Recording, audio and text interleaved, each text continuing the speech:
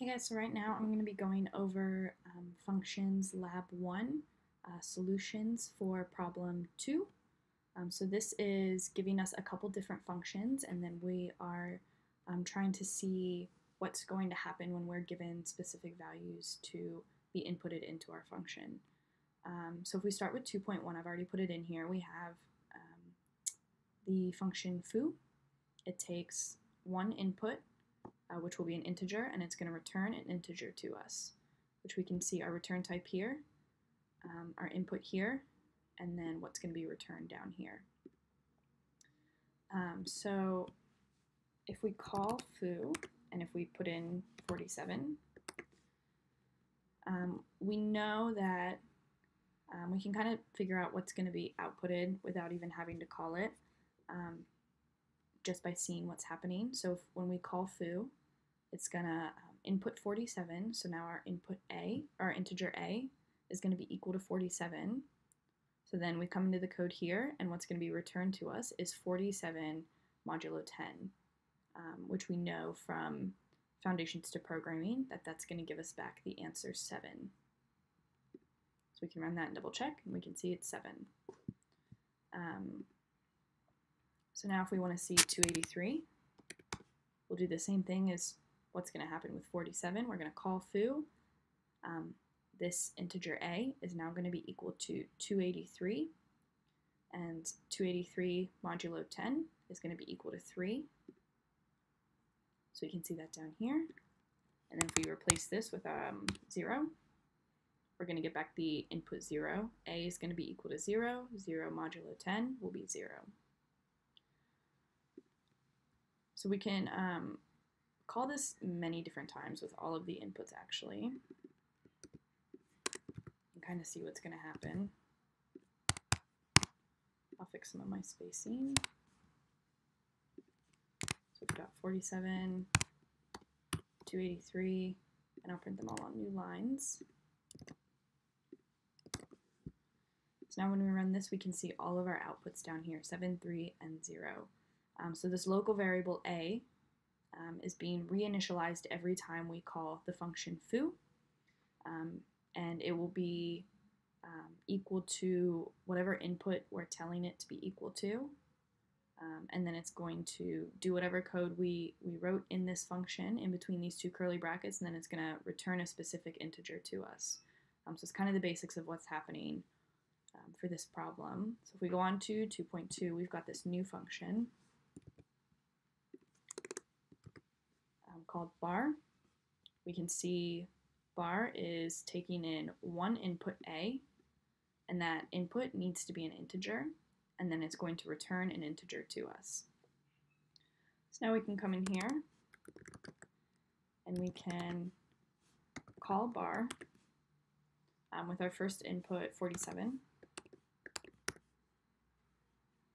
And by printing this, it's just allowing us to see what the output is going to be. So we could just call it and put our inputs in, but we're not telling anything to be done with these inputs. So by printing it, it's just allowing us to see what the output is going to be. So we know that A is now going to equal 47. And this is a local variable for bar. So we've got an integer A for foo, and we've got a local integer A for bar. But these are actually two separate variables. They're not related in any way. So every time we call foo, we have a new integer A that's being initialized, and every time we call bar, we have a new integer A that's being initialized as well. So we can call bar with this integer, or with the integer 47. It'll be inserted into this local variable A, and then that variable A can only be used within that function. So the A in here is not related to this A, because they can only use their local variables within their own function. So we've got this integer A. It'll be equal to 47. 47 divided by 10 is going to equal to 4. And when we run that, we can see that right down here. And I'll just print a bit of a space just so we can kind of see what's happening.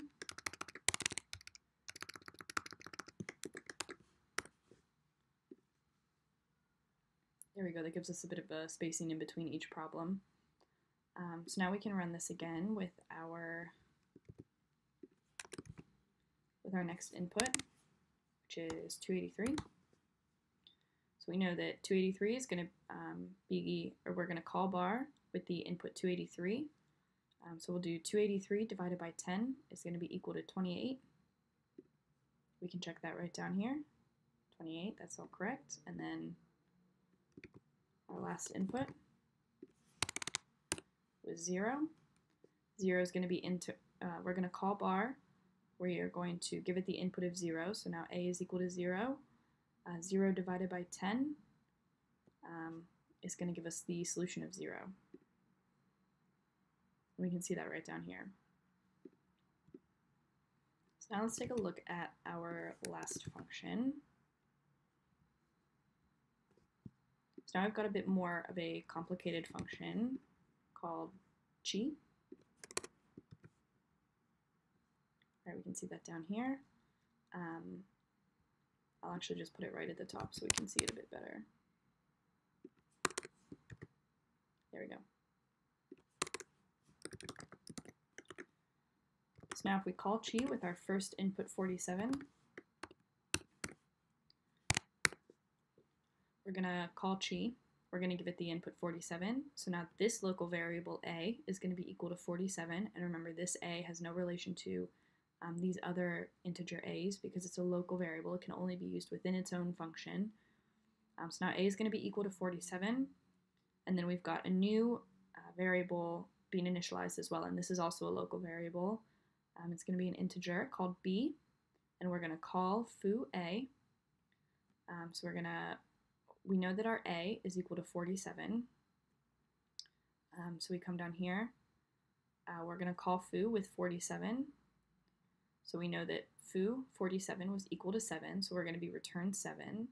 So now b, we can write that here. We know that b is going to be equal to 7.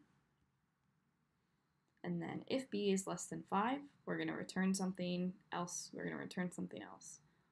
So we know that b is not less than 5, so we're going to return whatever this else is, which is a, which we know from up here is 47, minus b, which is 7, plus 10. So the value that should be returned to us should be 50. And we can see that right here. So again, I know these kind of start to get a bit complicated, but just writing out some different comments or writing out on a piece of paper what's going on is really helpful.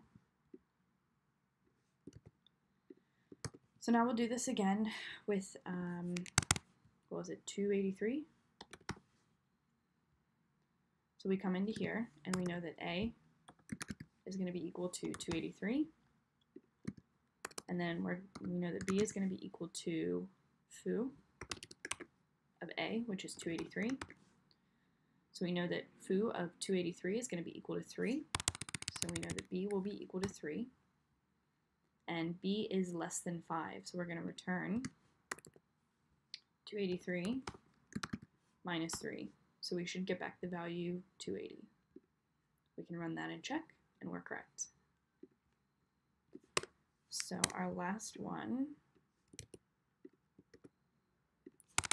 is trying it out with 0.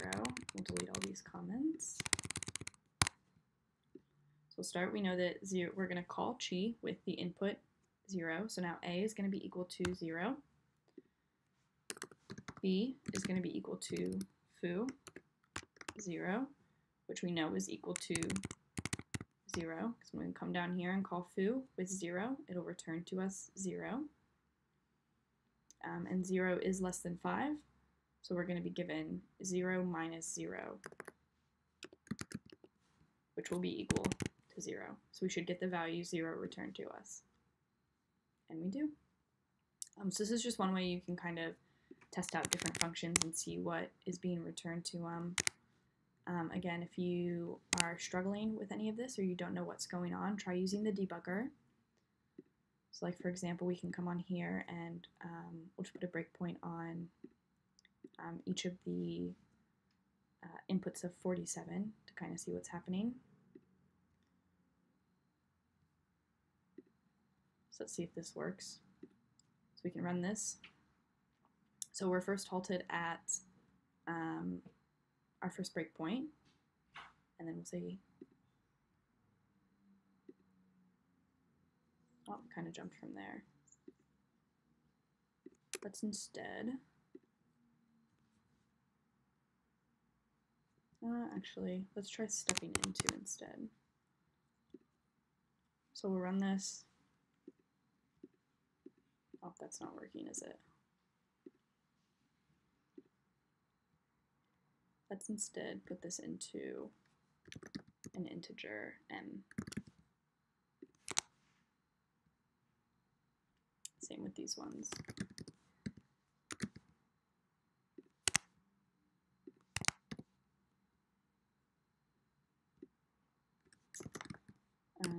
So this is just me giving random integer values so we can actually use the debugger and see what's happening.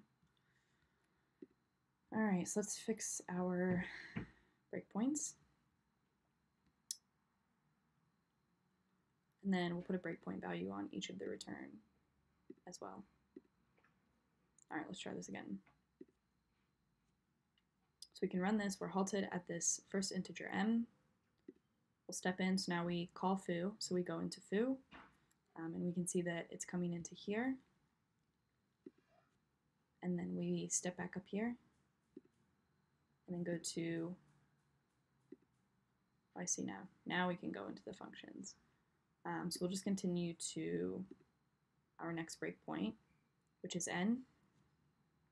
And then we hit this n, and we're going to call bar 47. So now we should jump into our bar function. You can see we're going to jump into here. We'll continue out of it. We now hit this integer L, and we're going to call chi of 47. We now,